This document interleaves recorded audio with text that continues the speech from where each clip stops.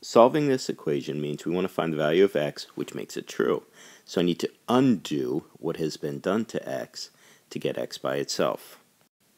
Reversing my normal order of operations, I'm going to start by eliminating the 5 by adding 5 to each side. On the left it cancels, on the right I get 18. Now I undo the multiplication by 3 by dividing by 3. If I do it on one side, I need to do it on both. I get that x is 18 divided by 3, which is 6. Let me just quickly test that.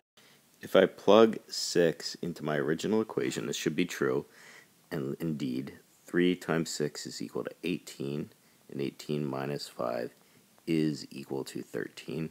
So it checks out, and I am assured that 6 is the correct answer. It's the solution to this equation. Thank you.